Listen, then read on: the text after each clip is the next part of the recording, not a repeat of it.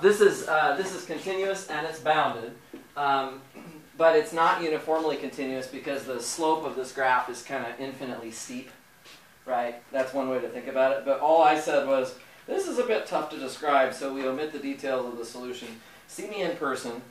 Alternatively,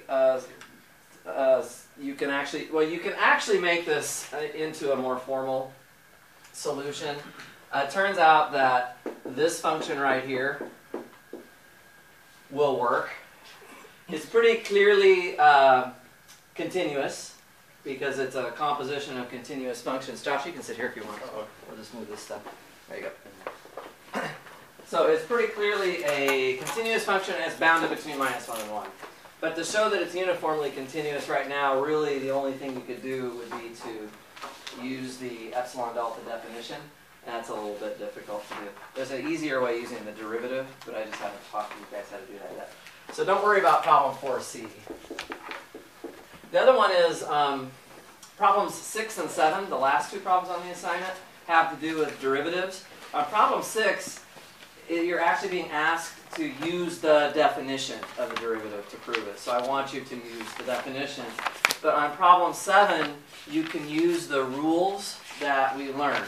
So product rule, quotient rule, chain rule. What I would like you to do, though, is identify which rule you're using, or maybe you're using more than one.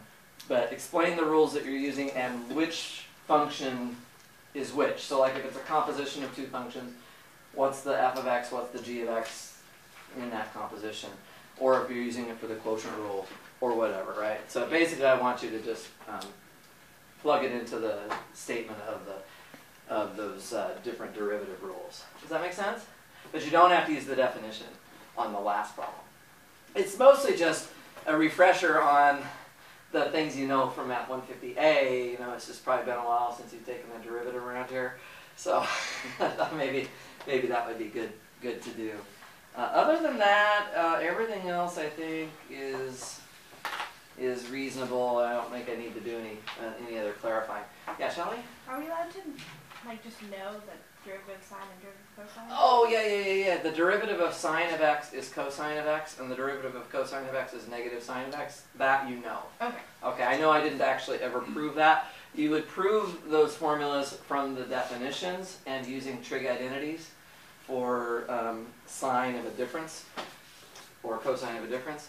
But eventually it comes down to calculating a limit, of course, because you're going to be doing it from the definition. And those limits, justifying those limits is kind of a little bit beyond what we've talked about. So just go ahead and take that on faith. The derivative of sine is cosine. You can use that freely. Okay?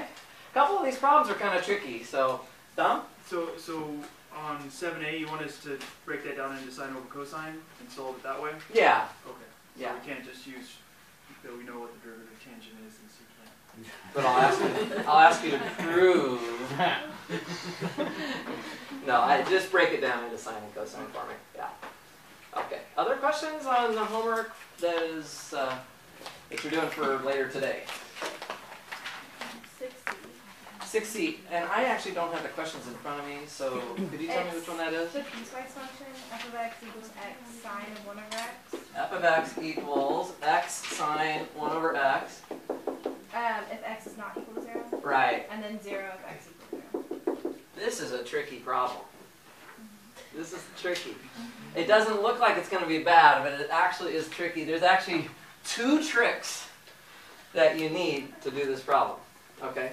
So, shall we do it? Yes. Sounds pretty optimistic. Okay, so let's do it. You've got to, what I suggest you do is you do 2 cases. Case 1 would be if c equals 0, and then case 2 would be if c does not equal 0. And in both cases, you need to use the definition. Actually, you might be surprised to learn that the first case is actually the easier case. The c equals 0 is easier. So the formula for the derivative of this function at 0, which is what c is, what is just the definition? Can somebody tell me? The limit. X approaches c. X approaches c. F of x minus mc. All over x minus c. There you go. So the limit of f of x minus f of c all over x minus c. Okay? So what we can do is we can plug in everything that we know. Remember, c is 0. C is 0 right here. So this is really the limit as x goes to 0 of, so if x is approaching 0, then it doesn't equal 0. So when I plug in f of x, I'm using the top part for it, right? So I would plug in x sine of 1 over x minus f of 0, which is 0. And then I would divide by x minus 0, which is x. And x is approaching 0, so I can just cancel the x's, right? Because x does not equal 0. I'm doing limits. I'm just doing, section 4.3 again. Okay, what do you know about this limit? Does not exist? I actually think it was done, I think I did that in class. Using the proposition about sequences, that if you have sequences that converge to 0, then for this limit to exist, the image of that sequence under this function has to exist as well. And that limit is not going to exist in this case. Okay? So, okay, so I'll let you guys review how we actually showed that that does not exist. But you can just refer to class notes or whatever. Just make sure you understand why this one doesn't exist. This is the graph that does this shape, right? Like this behavior around the y-axis. Something like that. Everybody good with that? Okay. Case 2. Prepare to be impressed. This is the hard part. Okay. Well, it starts out the same. It's just the limit as x approaches c of x sine of 1 over x minus c times sine of 1 over c all over x minus c. Right? And you have to keep in mind that when x is not 0, when you examine what the function is, it looks like a product, right? And it really is a product. So you should almost think of this, if you're proving it from scratch, it's like the proof of the product rule. You should expect that the way you're going to do this limit is by approaching it the same way we prove the product rule. Anybody remember how we proved the product rule? We had f of x, g, so in the numerator we would have had f of x, g of x minus f of c, g of c. Do you remember what we did? We added and subtracted something in the middle, right? So that's what you want to do here too. You want to do exactly the same thing. So let's see if we can get this. What do you suppose what would you like me to put in the middle here? I'll put the two parts that we already know there. But I need to now add and subtract something on top here. X sine 1 over c. So minus x sine 1 over c plus x sine 1 over c. You guys like that? Oh, this should be limit as x approaches c. There we go. Okay. By the way, can I erase this part here? Anybody watching on the video will be able to just rewind. So now I can erase, there's no problem. Okay, so let's figure out what in the heck is the answer supposed to be. So we all know the product rule here, right? That's what the answer should be. So the derivative of x is 1. So the derivative for x not equal to 0 should be 1 times the sine of 1 over x plus x times the derivative of sine is cosine, and then the derivative of 1 over x is negative 1 over x squared. That's using the chain rule and the product rule and all that. So this is what we expect the answer to be, right? And of course we would then have to evaluate this at c. So we actually would expect the answer to be sine of 1 over c plus c cosine of 1 over c times negative 1 over c squared. Does that make some sense? This is what we expect the answer to be. Do you see any part of that answer up there? You see the sine of 1 over c? Where do you see it? The last two terms. The last two terms, exactly. If you look at this fraction right there, the last two terms, you have a sine of 1 over c on top, and you can factor it out and leave yourself with x minus c over x minus c. Right? So the last two terms are going to, and then of course you can cancel the x minus c because it doesn't equal 0. So you're going to cancel that and just get sine of 1 over c. So we've actually already got the last part of it. So that's actually this term, right? So the only part that's left is the first part here. The limit as x approaches c of x sine of 1 over x minus x sine of 1 over c all over x minus c. Okay?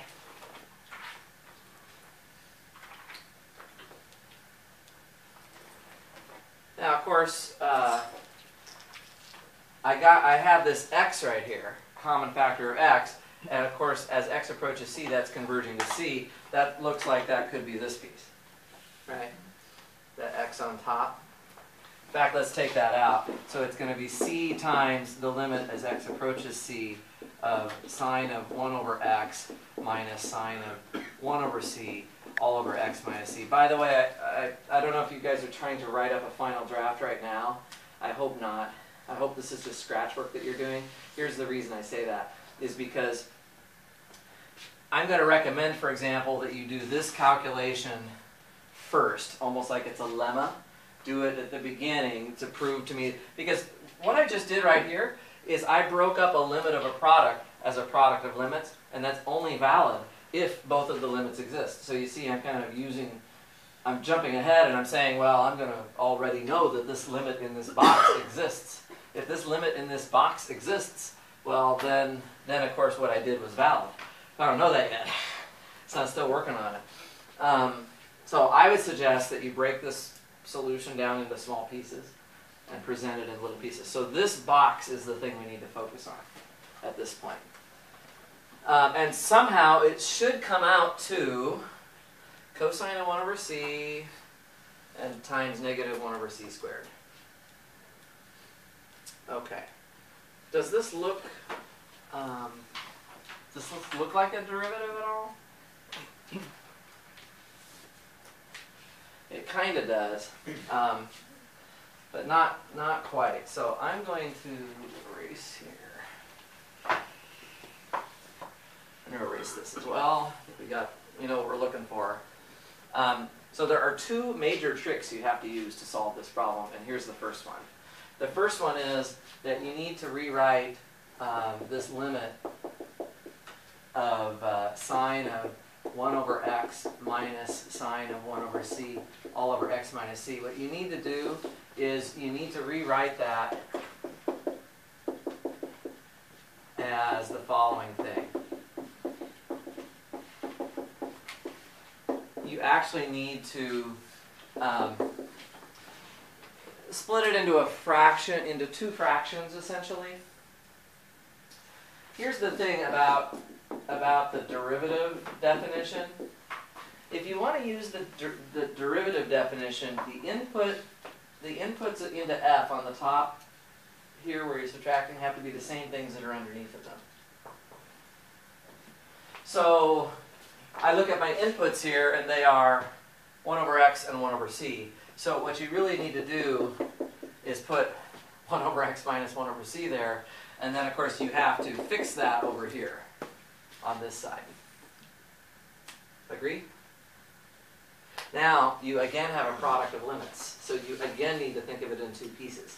This piece, by simply finding a common denominator of the numerator and doing a little bit of algebra, this piece is going to come out to the negative 1 over c squared when you do that. And again, you might want to have that as a lemma. Do that first. Basically, it's better to prove the little bits and pieces first and then put it all together into a nice flowing proof, rather than trying to do the big proof from the beginning and having to keep stopping and going off on the side and do other things. The only reason I'm showing it to you in the do the big problem and break it down into side pieces is because if I just showed you the little pieces, you wouldn't be motivated so much for why that's what you need to be doing. So I'm trying to break it down from the big picture to the small picture. But when you present the proof, you want me to have a smile on my face and be happy with it. Do the little pieces first and then put them back together. You see what I'm saying? It's so important. So, okay, so this piece, is everybody, can they kind of see it in their mind, what's going to happen? When you put this common denominator here, it's going to be c times x. And then you're going to have c minus x. C minus x versus x minus c gives you the minus sign. And then you're going to have an x and a c, and x approaches c, so really you have two factors of c that'll be on the bottom. That's where that comes from. Okay, so it's really just this one now. And now I got to figure out this limit. Okay, and the reason that we put this 1 over x minus 1 over c here was to make it kind of look like the derivative format here. But I'm going to use, now I'm ready to use a trick number 2 that you've never seen me do before, so I wouldn't expect people to do it without a little bit of help.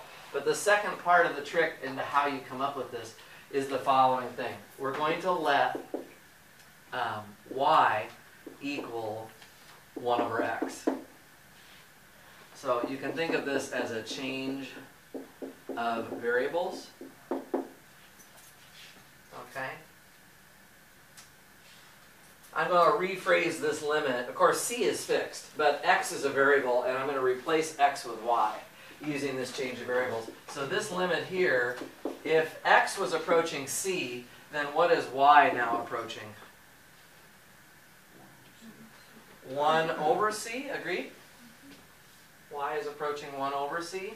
And then I'm just going to get rid of all the x's and turn them into y's. So sine of 1 over x will become what? Sine of y, good. And then I'm leaving sine of 1 over c exactly how it was. And then on the bottom, 1 over x becomes y minus 1 over c. Now, does that look exactly like the format of the derivative? It really does. The only thing is it's just 1 over c instead of c. But 1 over c is just some other constant, right? This is just the derivative of f evaluated at 1 over c. So what is this? This is the derivative of sine of x. I'll just write it like this for a moment. The derivative of sine of x evaluated at 1 over c. So if you're willing to, again, just write down by assumption that the derivative of sine is cosine, and then plug in 1 over c, that's how you get the cosine of 1 over c out of it. Does that make sense? So that is how you do that. There's two tricks to this problem. The first trick is splitting this up into, well, it's right here. Splitting this thing into two fractions like that. And then the second trick is the change of variables here at the bottom. So you have to do both of those to really get it to work. So, okay? Everybody happy with that?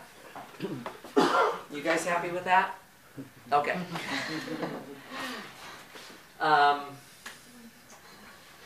If they're not, they can't do anything about it. So, all right. So I answered that. Are there other questions on the homework? Number 5. Number 5. Can you tell me what it is? Because I don't even know. Number 8 from the book. Oh, number 8 from the book. I do have the book in front of me. Oh, show that if D is bounded and F is uniformly continuous, then F is bounded. Yeah, we can do that. Thanks for coming in on the weekend, guys. I don't have enough time in lecture to do all these problems. I want to help you with all the homework and stuff. I just can't do it all in class. So I appreciate you taking the time. So D is bounded. Remind me again, what does that mean?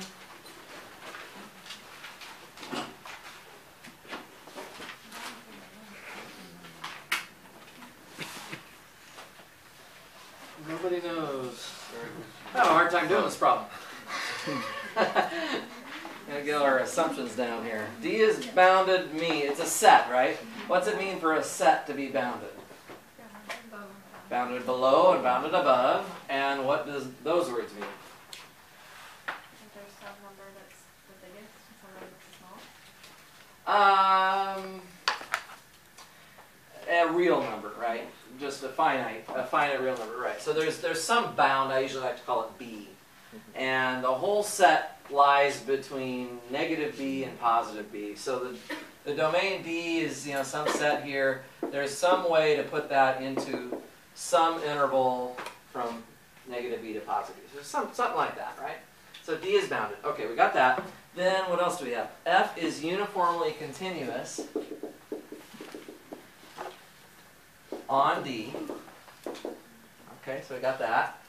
And so then it says prove that F is bounded on D. So really, I don't know that I ever actually defined that in class. What it means to say that a function is bounded. I know what it means to say that a set is bounded, because that's what we just described. But now we're saying we want to prove that the function is bounded on D. So I have to explain what that means. What that really means is, i.e., what that really means is that if you look at the set of all of the outputs, you take every possible output f of x, where x is in D. So this takes the function and puts it into the context of a set. It's really the image of the function, the range of the function. That set, the range of f, call that the range of f, right, is bounded in the sense of sets. In the sense of sets being bounded. Is that good? Okay, the way to do this is by way of contradiction. What you want to do, you want to suppose that this range of this function is not bounded. Okay, so I'm going to get you started on the proof, but I'll probably quit somewhere along the line, hopefully before I get to the end. By way of contradiction, suppose that f is not bounded on D.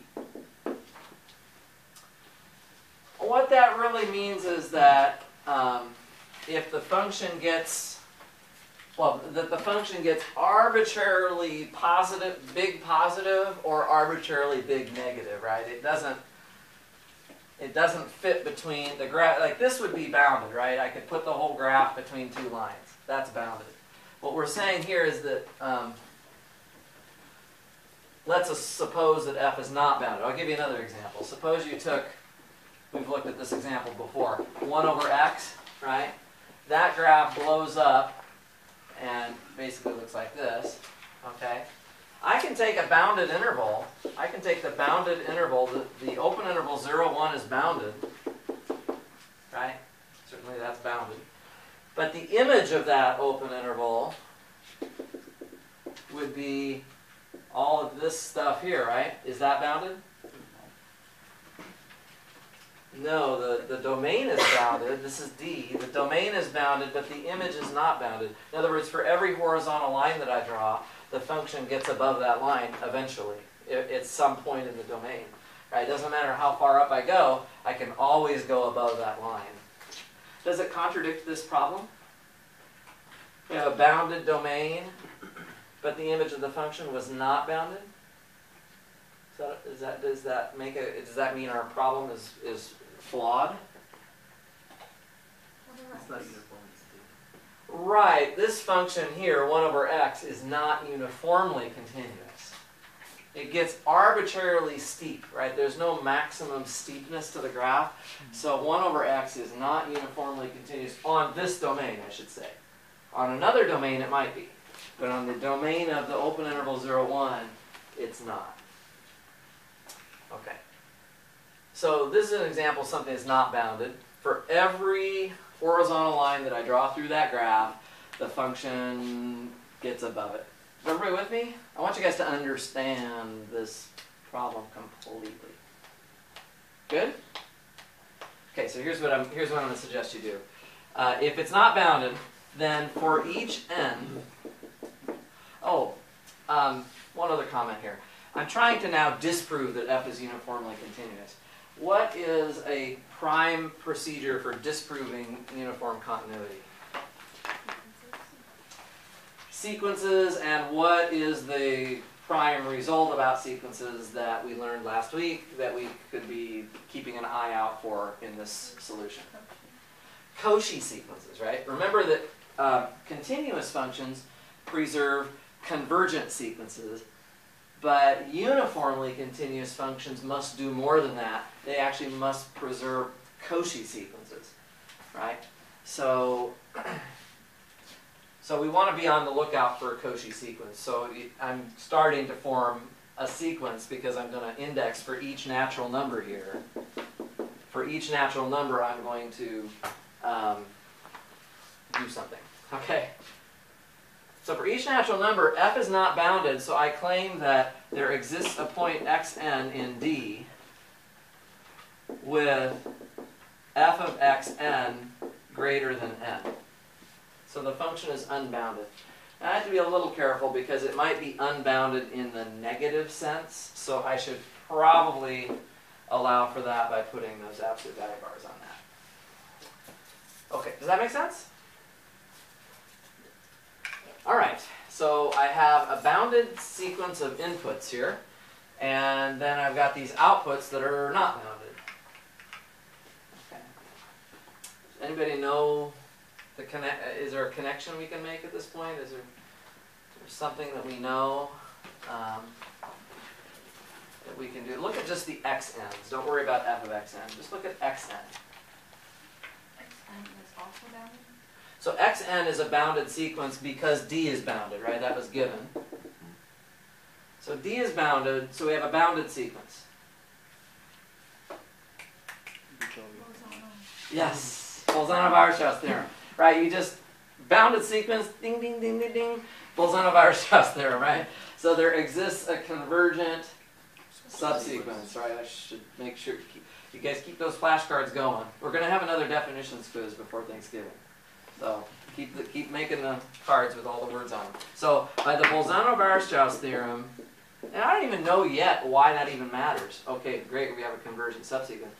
But we surely ought to write that down. So there exists, let's say, xnk, and it converges to x.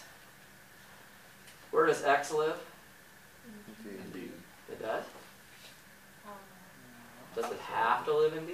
If D was a closed interval, I would grant you that it has to be in D. But it's not a closed interval. Like here, I could have a convergent sequence, subsequence, converges to 1, which is not in the interval. And there's actually nothing that even says D is an interval. It's just a domain, a bounded domain. So I don't have any idea where that x lives. Let's just say it's a real number somewhere.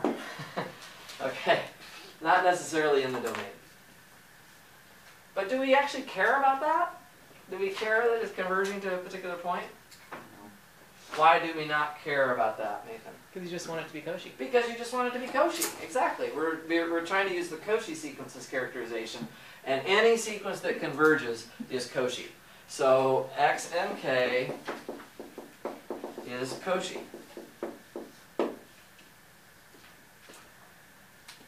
Therefore, if you are also given that your function is uniformly continuous on D, and you have a Cauchy sequence in D, then the image of that sequence must still be Cauchy in D. So f of xnk is Cauchy.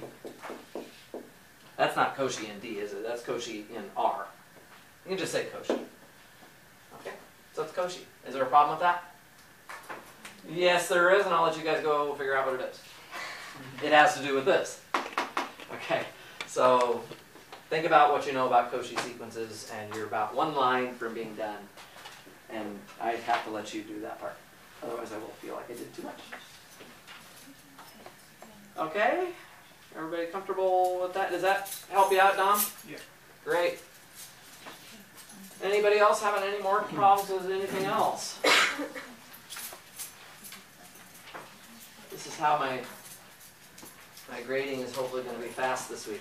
Do everything perfectly right.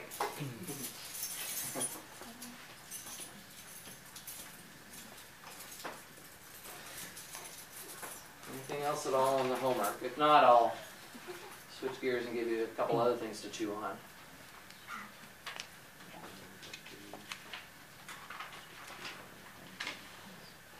Can you look at number 3?